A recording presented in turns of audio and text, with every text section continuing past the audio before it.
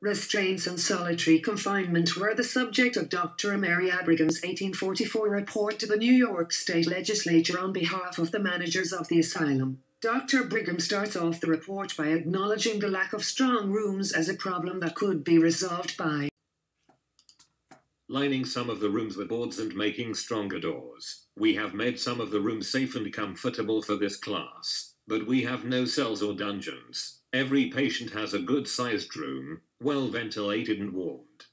The Utica State Lunatic Asylum, established to be a place free of restraints, actually was not restraint-free. By its own reports, the asylum utilized restraints and solitary confinement. Dr. Brigham explained that solitary confinement in one of these rooms lasted for as long as it took the inmate to gain control over themselves, and that this confinement was the chief restraint employed at the institution. However, the next paragraph in the report details different types of mechanical restraints. Brigham writes, "Leather and cloth mittens and leather muffs and wristbands are our only other means of restraint. We have never had a straitjacket or restraining chair in the asylum, though we probably should have used the latter occasionally had we one.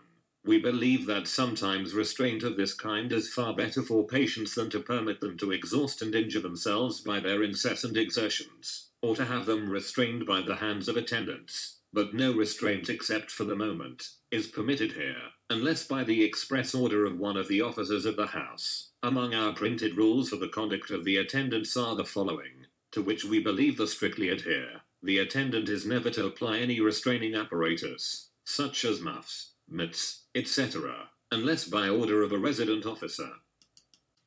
Other methods of gaining control over the inmates utilized in the institution were explained by Brigham in a frighteningly positive light, including the warm bath, long continued, has this effect, and cold applied to the head, especially showering the head with cold water. Medicines, sometimes laxatives, have this effect, and also narcotics and opiates. Phoebe Davis also discussed the baths in terms of retribution inmates were subject to by their keepers if the inmate filed grievances of the staff with the doctors.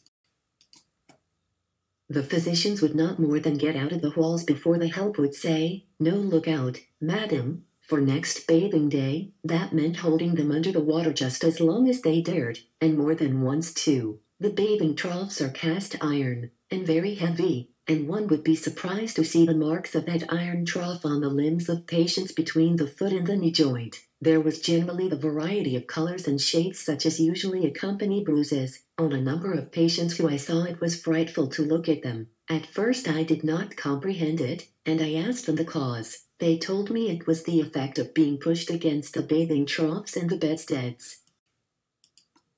Despite Brigham's back and forth about not having restraints, but having them, not using restraints, unless someone says it's acceptable, Brigham still advocated for a restraint-free environment in 1844. However, by the 1856 report to the New York State Legislature in the asylum manager logs, the managers write, "The expressions restraint and seclusion in the treatment of insanity are rarely understood in their applications and relations to the individual and collective good of the inmates of an institution, even by the more intelligent of the public. The discussions in Europe and this country on the subject of their use, abuse, or abolition have not tended really to enlighten the public mind. Restraint was originally harsh and often cruel in means, and was, in some form, almost universal. The milder treatment was seclusion."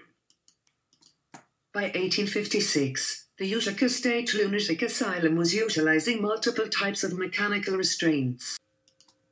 First, a camisole, or waist, laced up the back, with endless sleeves, attached in the front or not, as the case may require, to a loop on the waist. Secondly, simple, padded leather wristlets, moving on a belt about the waist. Thirdly, a leather muff and wristlet, which is the addition to the second mode of a leather shield covering the hands. Confinement to a seat is effected by passing a leather strap about the waist, and attaching it behind to the chair or settee. We are of the opinion also that this moral as well as medical effect of this treatment is much better than that of seclusion.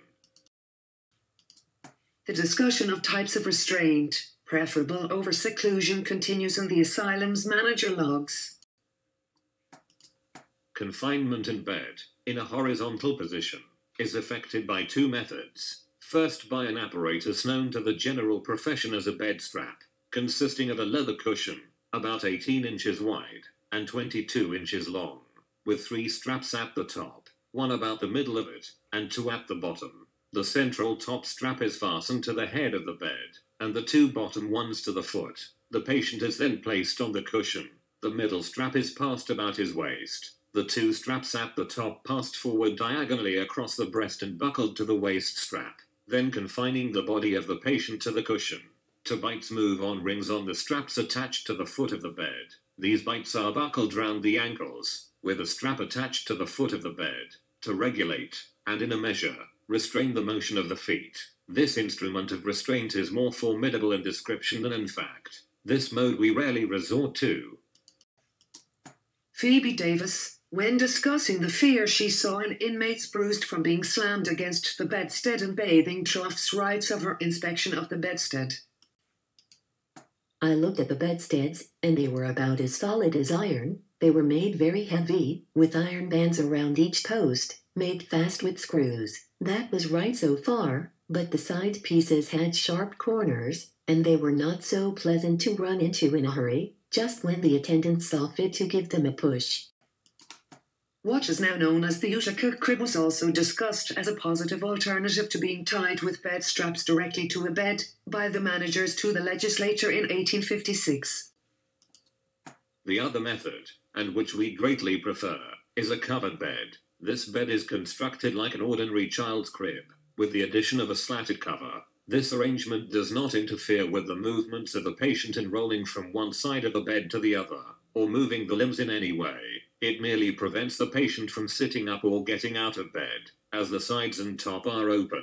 The air circulates as freely about the body of the patient as in an ordinary bed. Restraint in a horizontal posture is used in cases of exhaustion, where the physical health of the patient demands that he be kept in bed. The medical thought involved is readily appreciated. Sick people ordinarily lie in bed under the advice and direction of the physician, but the sane class, when insane, will not always do so, and these arrangements are to effect this end.